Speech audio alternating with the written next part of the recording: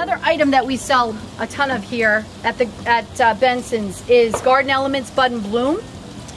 And what this will do is particularly if you're planting a container at the beginning of the season, if you want that container to last the 6 months of good weather that we have, I highly recommend you use this product, because particularly with annuals, it will increase your bloom time. It will give the plant food for the entire season.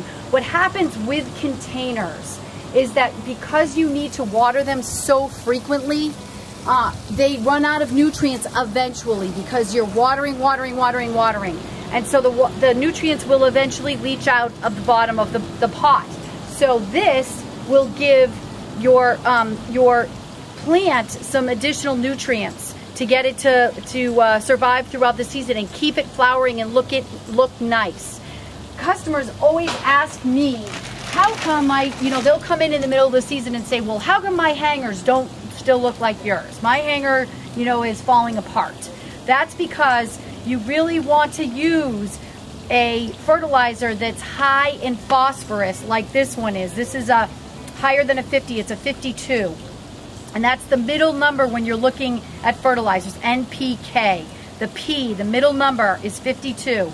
You wanna buy this, and you want to use this all season. Almost, every other time you water, even every time you water, you just measure it out. And what's really handy about this is the directions are right on the side. It tells you for every type of thing that you are doing how much to measure. There's a little measuring cup inside, and you just measure out the amount that goes in your watering can. So if you have a 2-gallon or a 3-gallon watering can, take a couple scoops, fill it with water, and then when you're watering your